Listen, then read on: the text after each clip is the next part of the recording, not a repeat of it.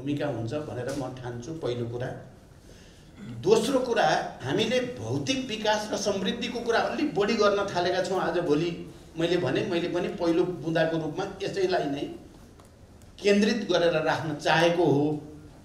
तर यसो गर्दा अर्को पक्ष कता कता हाम्रो छुट्न थालेको हो कि मानिसहरूको आत्मिक चेतनाको विकास, विचारधारात्मक, फिलोसफिकल, दार्शनिक, ऐतिहासिक, सांस्कृतिक रूपले चिन्तन चेतनाको विकास गर्ने पक्ष, अध्ययनको विकास गर्ने पक्ष, अनुसन्धानको क्षेत्रमा लगानी गर्ने र अनुसन्धानतिर केन्द्रित हुने पक्ष कमजोर हुँदै जाने हो कि अनि हामीले अरूले गरेको कुराको सामान्य नक्कल गर्नेतिर जाने र भौतिक विकासलाई मात्रै जोड दिन्छौँ भन्दा सामाजिक रूपमा फेरि विभिन्न खालका समस्याहरू र जटिलताहरू पैदा हुने खतरा छन्। हामीले यो कुरा दिन प्रतिदिन भोगिरहेका छौँ।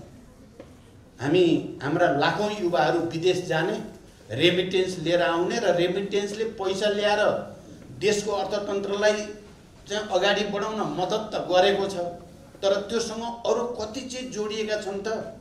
सांस्कृतिक रूपले कस्तो चाहिँ सन्देश हाम्रो सामाजिक जीवनमा गएको छ, हाम्रो राष्ट्रिय जीवनमा गएको छ, कस्ता समस्या र चुनौतीहरू यसले पैदा गरेको छ, यसको निदान चाहिँ वैचारिक ढङ्गले के हुन सक्छ, दार्शनिक ढङ्गले के हुन सक्छ, सांस्कृतिक रूपले के हुन सक्छ, राजनीतिक रूपले यसलाई कसरी डिल गर्ने भन्ने पक्ष अथवा अध्ययन चिन्तन मननको पक्ष कमजोर भएको देखिँदैछ। त्यसमा आजभन्दा 20-25 वर्ष अगाडिको हामीले राजनीतिक गतिविधि, राजनीतिक पार्टीहरू, नेताहरू, बुद्धिजीवीहरू, लेखकहरू, कलाकारहरू, पत्रकारहरू, सबैको, सांस्कृतिक कर्मीहरूको जति बढी एउटा निश्चित उद्देश्य सहितको जीवन, निश्चित उद्देश्य र त्यसको निम्ति समर्पित हुने विचारधारात्मक निष्ठातिर जति बहस हुन्थ्यो, आजभोलि त्यो पक्ष घट्दै गएको छ र भौतिक सुख सुविधातिर र भौतिक उन्नतितिर हामी अलि एक पक्ष हुन थालेको हो कि?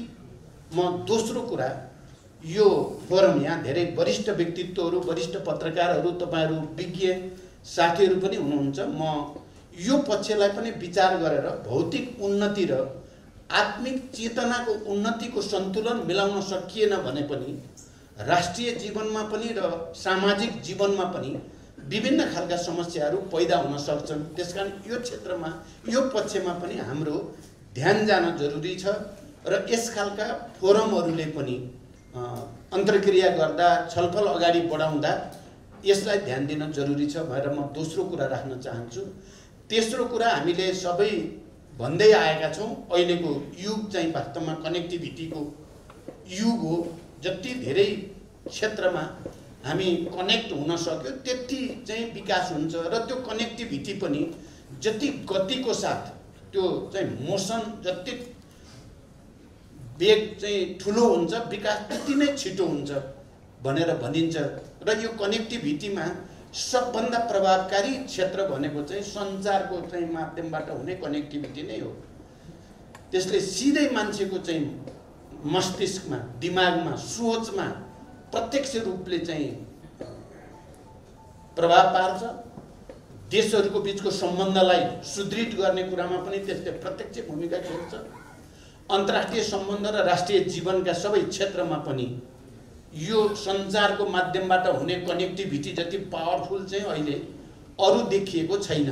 त्यसकारण यो कनेक्टिभिटी मलाई लाग्छ अहिले चाइना नेपाल मिडिया फोरम भनेर जो बनेको छ र नेपाल चीन सम्बन्धलाई अझ जनस्तरमा विस्तार र विकास गर्न हामीले के योगदान गर्न सक्छौं भन्ने बारेमा छलफल भइरहेको छ र यसमा हामीले कनेक्टिभिटीको यो पक्ष जो अन्य कनेक्टिभिटी जस्तै बाटो रोडहरुबाट हुने कनेक्टिभिटी, रेलको कनेक्टिभिटी, हवाई जहाजबाट हुने कनेक्टिभिटी आदि इत्यादि, यी सबै कनेक्टिभिटीमा यो कम्युनिकेसनको क्षेत्रबाट हुने कनेक्टिभिटी नै सबभन्दा प्रभावकारी हुन्छ, किनकि जनमत निर्माण गर्ने कुरा प्राथमिक कुरा हो।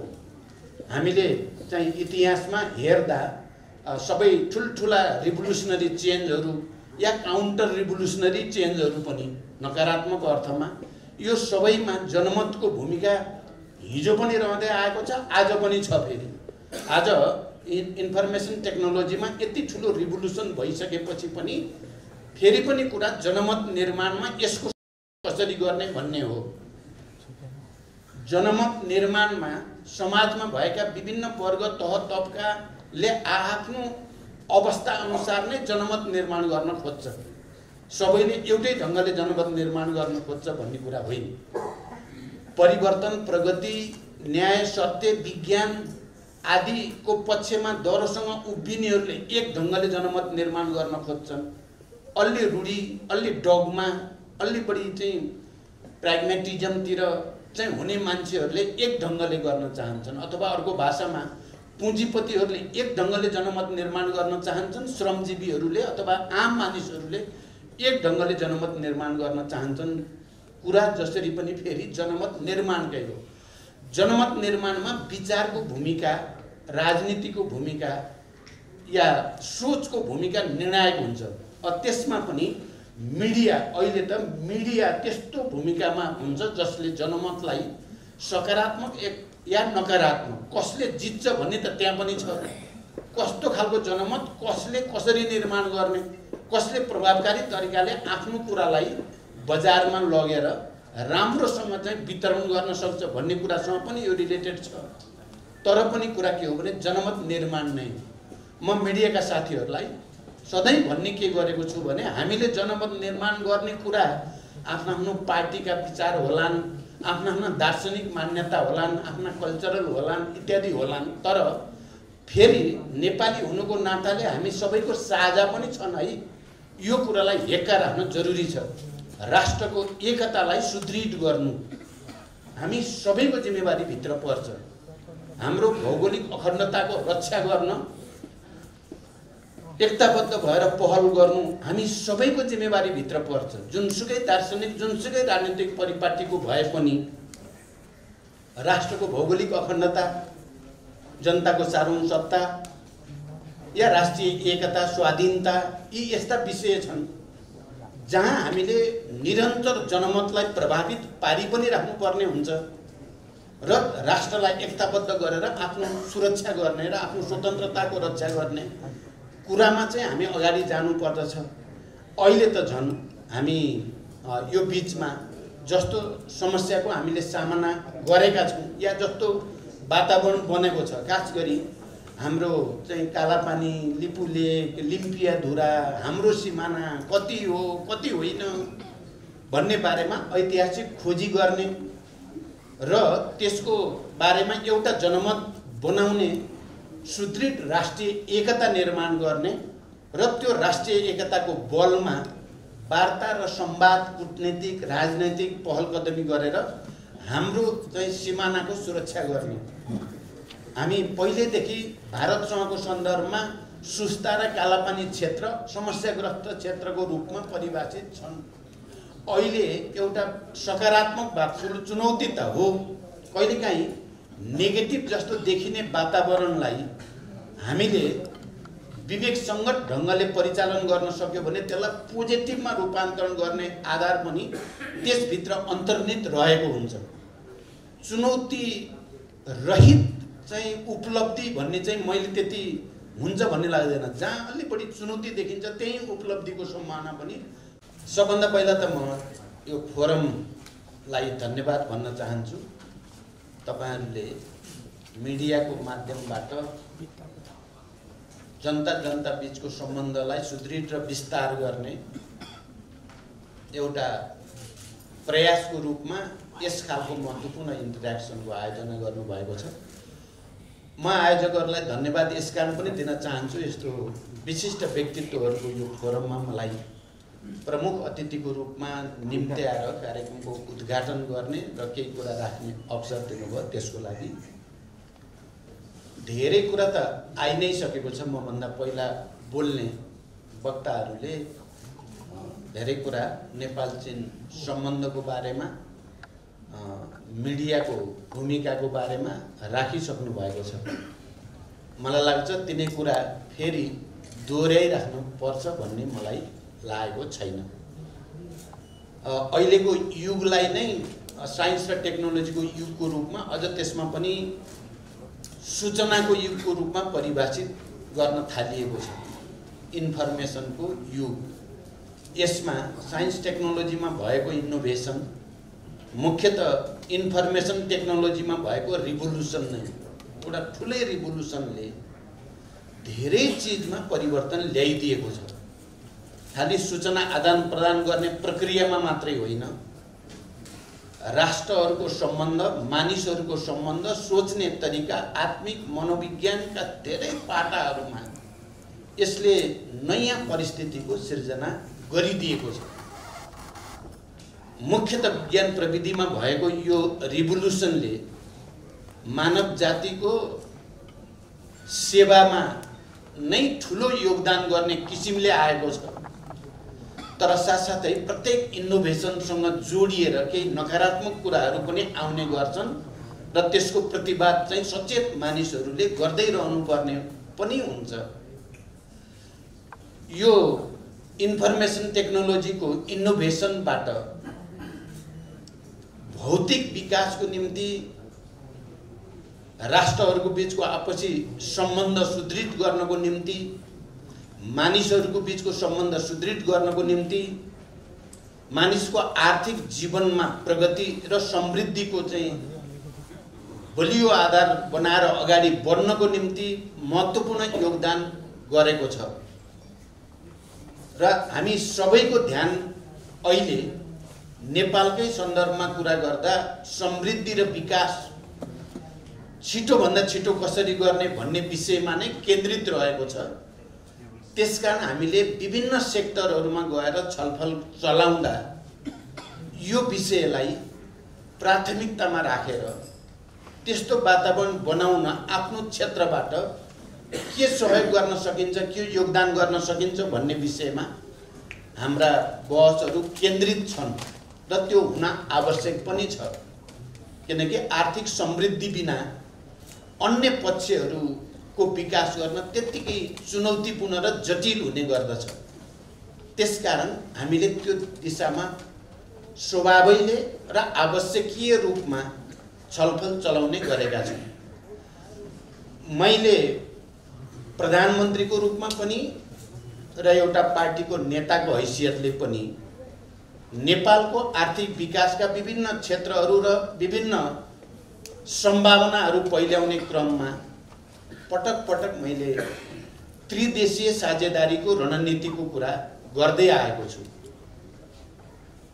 चीन, नेपाल र भारतको बीचमा एउटा स्ट्रेटेजिक सम्बन्ध चाहिँ स्थापित गर्न सकियो र हामीले आर्थिक क्रियाकलापको लागि र अन्य क्रियाकलापको लागि पनि जनस्तरको सम्बन्ध सुदृढ र विस्तार गर्नको लागि पनि त्यो ट्राइल्याटरल कोअपरेसनको स्ट्रेटेजी अन्तर्गत जाने हो भने त्यसले नेपालको आर्थिक विकासमा, नेपालको उन्नतिमा चाहिँ प्रत्यक्ष रूपमा ठुलो भूमिका खेल्छ। अहिले बिस्तारै बिस्तारै चीन, भारत पनि यस खालको सम्बन्धको सम्भावना बारे र नेपाल पनि त्यसमा एउटा स्वामित्व सहितको राष्ट्रको रूपमा सहभागिता बारे सकारात्मक छलफल हुन थालेको छ। यद्यपि पछिल्लो चोटि चीनका राष्ट्रपति, भारतका प्रधानमन्त्रीको बीचमा छलफल हुँदा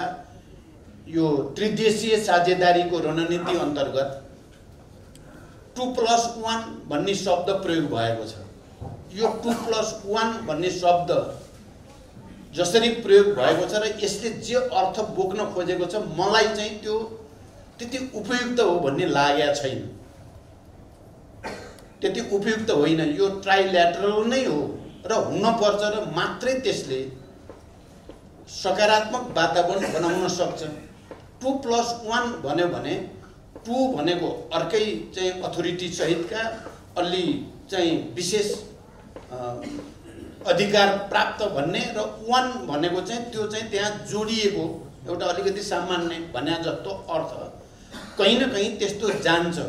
त्यसकारण यसलाई ट्राइल्याटरल कोअपरेसनको रूपमा परिभाषित गर्ने कुरा र अनि हाम्रा विकास निर्माणका परियोजनाहरू पनि त्यसै अनुसार लाने कुराले मात्रै भारत, चीन, नेपाल सबैको स्वतन्त्रता सबैको चाहिँ समान हैसियत सार्वभौम सत्ता सम्पन्न स्वतन्त्र राष्ट्रको हिसाबले उनीहरूको हैसियत बराबरी छ।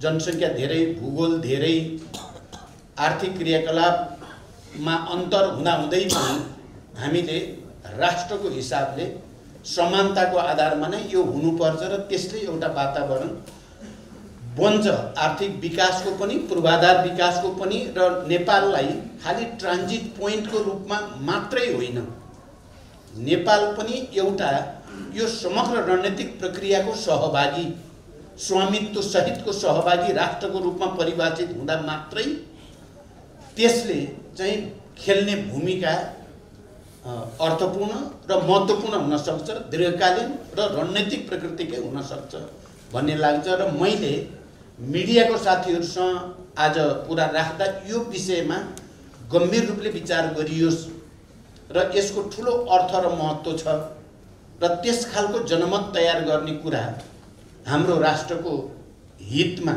हाम्रो सार्वभौम सत्ता, स्वतन्त्रता, भौगोलिक अखण्डताको पनि हितमा र नेपाली जनताको आर्थिक समृद्धिलाई तीव्रता दिनको लागि पनि यस खालको जनमत निर्माणको महत्त्व बढिरहेको हुन्छ। शर्त के हो भने नेतृत्वले, समाजले, राष्ट्रले, राज्यले त्यसलाई ठिक ढङ्गले परिचालन गर्न सक्नु पर्यो। अहिले जुन डिबेट हामी देख्छौँ त्यो डिबेटलाई हेर्ने हो भने मैले त यो लिपुलेखको बारेमा चीन, भारत दुईटै मिलेर एउटा सहमति गरे लिपुलेखबाट चाहिँ व्यापार विस्तार गर्ने सन्दर्भमा। बाइ द वे लिपुलेखको त्यो कुरा आएकै बेलामा मेरो चीन भ्रमण पनि त्यति बेलै पर्यो, भारत भ्रमण पनि त्यति बेलै परेको थियो र मैले यो चाहिँ नेपालसँग कुनै कन्सल्टै नगरिकन दुईटा देशले मात्रै गर्ने विषय थियो त मैले ध्यानाकर्षण चाहिँ गम्भीर रूपले गराएँ। अहिले त यो विषय अझ बढी जोडले उठेको छ। त्यसकारण मिडिया सेक्टरबाट, बौद्धिक सेक्टरबाट पनि यसलाई कुनै उत्तेजनामा होइन, आवेगमा होइन, बरु नेपालको भौगोलिक अखण्डताको रक्षा गर्ने र हाम्रो सीमा सम्बन्धी समस्या समाधान गर्ने यो अनुकूल अवसरको रूपमा यसलाई सदुपयोग गर्ने। अहिले जुन राष्ट्रिय एकताको वातावरण यसमा देखा परेको छ।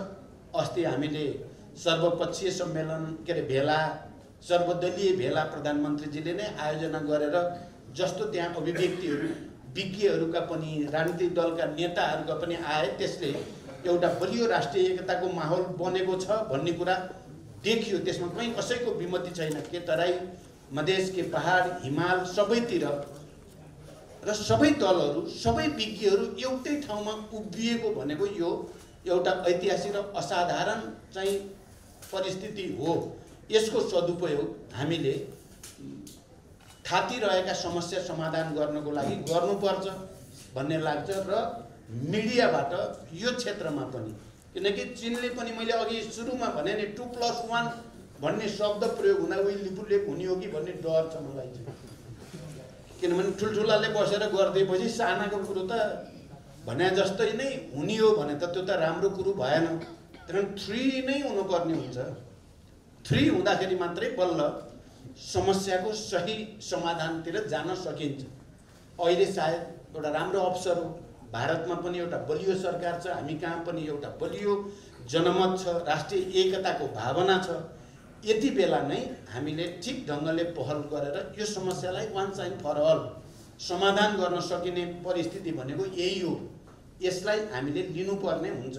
म मिडियाको साथीहरूलाई यो पक्षमा पनि जनमतलाई चाहिँ जागरुक राखिराख्ने, जनमतलाई चाहिँ उत्प्रेरित गरिराख्ने कुरा पनि झन् प्राथमिक महत्त्वको छ भन्ने मलाई लाग्छ।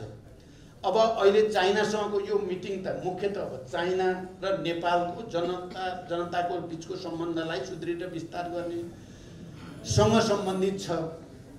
यसरी हेर्दा अहिले धेरै किसिमले नेपाल चीन सम्बन्ध चाहिँ क्या नयाँ नयाँ आयामहरू थपिँदै गएका छन् र पछिल्लो पटक राष्ट्रपति सी जिनपिङको सफल र ऐतिहासिक नेपाल भ्रमणपछि ती आयामहरू अझ धेरै विस्तारित भएका छन्, अझ बढी सुदृढ भएका छन् र सम्भावनाका क्षेत्रहरू अझ बढी मुखरित भएका छन् भन्ने मलाई लाग्छ। त्यसले धेरै सम्भावनाका क्षेत्र उजागर गरिदिएको छ।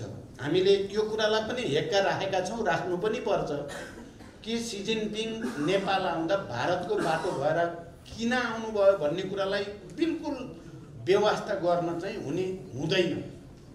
किनभने भारतै गएर नरेन्द्र मोदीसँग पहिला 6-8 घण्टा कुरा गरेर नेपाल आउनुपर्ने परिस्थितिले ट्राइल्याटरल कोअपरेसनको हाम्रो सोचलाई र हामीले अगाडि सार्न खोजेको रणनीतिको महत्त्वलाई स्थापित गरेको छ भन्ने मलाई लाग्छ। उहाँहरू किन जानुभयो भन्ने हाम्रो कुनै गुनासो छैन, तर हामी हाम्रो हैसियत र हाम्रो चाहिँ विकासको स्थिति चाहिँ त्यसमा जोड्न चाहन्छौँ हामी। त्यस अर्थमा यो हुँदाहुँदै पनि अहिले धेरै राम्रो वातावरण बनेको छ। आर्थिक रूपले आर्थिक क्रियाकलाप बढाउन इत्यादि पोटेन्सियलको कुरा गर्ने हो भने पक्कै पनि यो कुरामा त्यति विमति हुँदैन कि नेपालको विकासको पोटेन्सियल सम्भावना क्षितिजहरू धेरै छन्, असीमित छन् भन्न पनि सकिन्छ। किनभने नेपालमा पूर्वाधारको राम्रो विकास गर्नेमा हामी केन्द्रित भएर लाग्ने हो भने औद्योगिक विकासको सम्भावना पनि, पर्यटनको विकासको सम्भावना पनि, कृषिमा विकासको सम्भावना पनि, शिक्षा स्वास्थ्यको क्षेत्रमा विश्वलाई आकर्षित गर्न सकिने सम्भावना पनि नेपालले दिएको छ। अनि जलस्रोत लगायत आदि सुन्दरता यी सबै कुरा जोड्दा पोटेन्सियलको हिसाबले हामी दुनियाँको कुनै पनि देशभन्दा कम छौँ भन्ने देखिँदैन। हामी कहाँ अपार पोटेन्सियल छ विकासको, तर हामीले त्यसलाई चाहिँ उपयोग ठिक ढङ्गले गर्न सकेका छैनौँ। लामो समय हामी राजनैतिक परिवर्तन, राजनैतिक अन्यल, राजनैतिक भूमरीमा नै झन्डै 70 वर्ष बित्यो भन्न सकिने स्थिति छ। अब पनि सबै कुरा सुदृढ भइसक्यो भनेर विश्वस्त हुने आधार बनि पनि सकेका छैन। हामी यो खालको सङ्क्रमण त टुङ्ग्यायौँ, संविधान घोषणा गरेर, निर्वाचन गरेर, लोकतन्त्रको इत्यादिबाट एउटा त टुङ्ग्यायौँ, तर फेरि पनि यसलाई सुदृढ गर्ने कुरा चाहिँ अझै पनि बाँकी छ। यस हिसाबले यसलाई सुदृढ गर्ने र हामीसँग भएको पोटेन्सियलको अधिकतम सदुपयोग गर्नेतिर ध्यान केन्द्रित गर्नु छ। अब हामीले बाटो बनाउने भन्दाखेरि चाहिँ अब बिस्तारै हामीले परम्परागत ढङ्गले बनाउने गरेका बाटाहरूको ठाउँमा अलिकति आधुनिक ढङ्गले तिनलाई चाहिँ विस्तारित गर्ने र नेपालको भौगोलिक बनावटले गर्दा यहाँ चाहिँ टनेल प्रविधिलाई अलिक बढी हाम्रो आफ्नै पनि रहेछ नेपालको।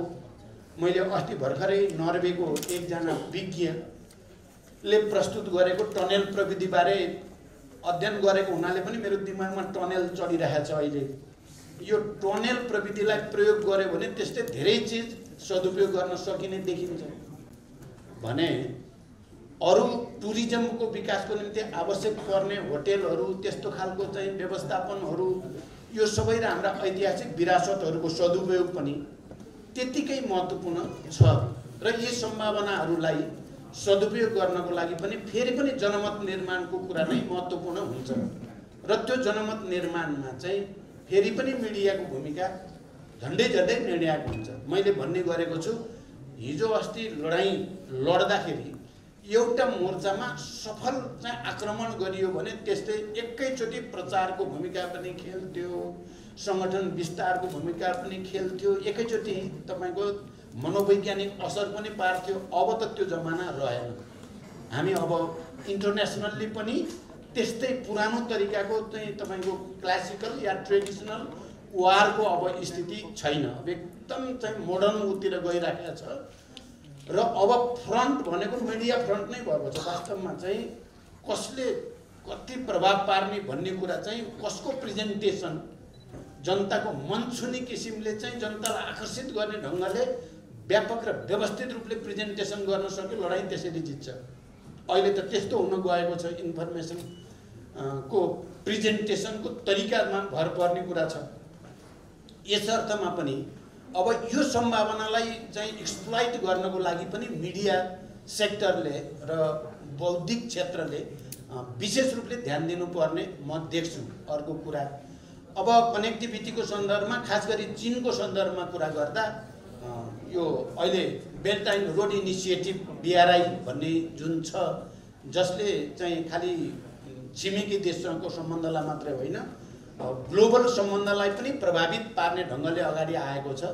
मलाई खुसी के छ भने मैले नै आफू प्रधानमन्त्री भएको बेलामा BRI हस्ताक्षर गर्ने र त्यसको नेतृत्व गर्ने अवसर मलाई प्राप्त भयो। यसले नेपालको समग्र विकासमा पनि दीर्घकालीन ढङ्गले सकारात्मक प्रभाव पारेकै छ, जसलाई अहिले राष्ट्रपतिको भ्रमणले अझ बढी त्यसमा गति र भरोसा थपिदिएको छ। र फेरि मलाई खुसी के पनि छ भने म अहिलेका चिनिया राष्ट्रपति जो अब चिनिया पछिल्लो महाधिवेशनपछि उहाँ करिब करिब अब निर्विकल्प र हिजोका कयौं चाहिँ संवैधानिक र वैधानिक प्रावधानहरूलाई बदलेर चाहिँ उहाँ एकमात्र चाहिँ नेता उहाँले चाहँदासम्म हुने जस्तो गरिकन गरिएको छ। त्यसबाट उहाँको चाहिँ प्रभाव चाहिँ देखिन्छ त्यहाँ। र उहाँले नेपाललाई अब चाहिँ परिवेष्टितबाट भूजडित बनाउन सहयोग गर्ने भनेर यहाँ डिक्लियर पनि गर्नुभएको छ। मलाई खुसी के छ भने म फेरि कस्तो परेछु भने प्रतिपक्षमा हुँदा पनि म पहिलो नेपाली नेता भित्र परे, जसलाई सी जिनपिङले मलाई बोलाउनु भयो ग्रेट हल अफ द पिपुलमा, खुलेर कुरा भयो सुरुमै। म त्यति बेला अपोजिसन लिडर थिएँ, मलाई बोलाउन पर्छ भन्ने थिएन। किन बोलाउनु भयो, मलाई नै किन बोलाउनु भयो भनेर मैले सोधेको छैन। मैले खालि आभार व्यक्त, मलाई बोलाउनु भयो धन्यवाद, धेरै धेरै आभारी छु भनेको छु मैले चिनेर। त्यसपछि पनि मेरो पटक पटक भेट हुने, मैले 8 पटक भेटेछु अलग अलग सेसनमा र अलग अलग सन्दर्भमा। त्यहाँदेखि एक खालको सम्बन्ध भएको छ। र छिटै म अहिले फेरि नेपालमा राष्ट्रपतिजी आएपछि एउटा समझदारी चाहिँ उहाँहरूको इतिहासको आन्दोलनको अध्ययन गर्ने, नेपालका पार्टी र नेताहरूलाई पनि चाहिँ त्यहाँको अध्ययन गर्ने, उहाँहरू पनि आएर नेपालमा अध्ययन गर्ने भन्ने बारेमा एउटा सहमति भएको थियो। र अहिले पहिलो टोली चाहिँ सायद छिटै चीन जाँदैछ र उहाँहरूले अब मेरै नेतृत्वमा आइदियोस् भनेर प्रधानमन्त्रीजीलाई पनि मलाई पनि भन्नुभएको छ र म जाँदै पनि छु। मलाई आशा र विश्वास छ त्यसले पनि जनस्तरको सम्बन्ध विस्तार गर्ने कुरामा र चाहिँ हाम्रो जनमत निर्माण गर्ने कुरामा महत्त्वपूर्ण भूमिका खेल्छ भन्ने मैले ठानेको छु।